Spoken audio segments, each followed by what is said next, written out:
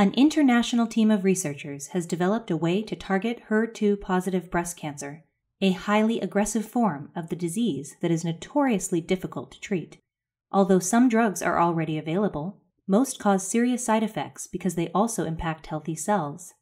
To avoid these unwanted responses, the researchers combined 2 existing drugs in a clever new formulation that targets only HER2-positive breast cancer cells.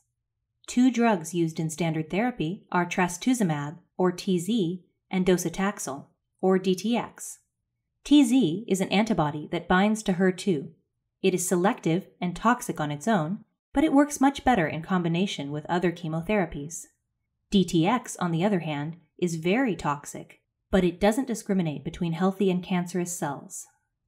To try and get the best of both drugs, the team brought the molecules together with dendrimers, tiny synthetic polymers with a branching, tree-like structure.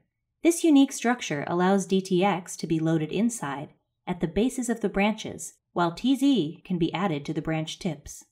DTX is thus shielded from healthy cells, while TZ is free to target cancerous cells.